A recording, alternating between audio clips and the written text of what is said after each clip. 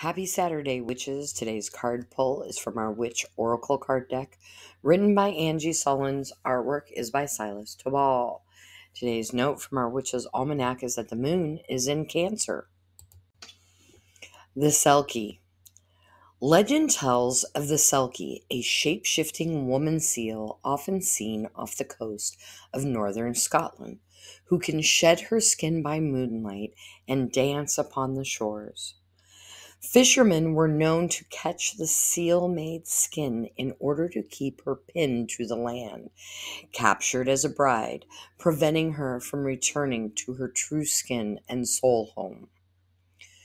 To reclaim your soul skin in the current legend that you're living, you must let go of the good girl pelt you were raised to wear. This means getting comfortable with letting people have their own ideas about who you are, so that you can develop the freedom to be what is most natural to you. Toss off all that no longer fits you and dive deep into the places where your soul feels most at home. Let go of old demands you put yourself under to be the good girl or the good friend, the good daughter or wife or mother. Shed that pelt of expectation, demand, and approval, including your own expectations, demands, and approval.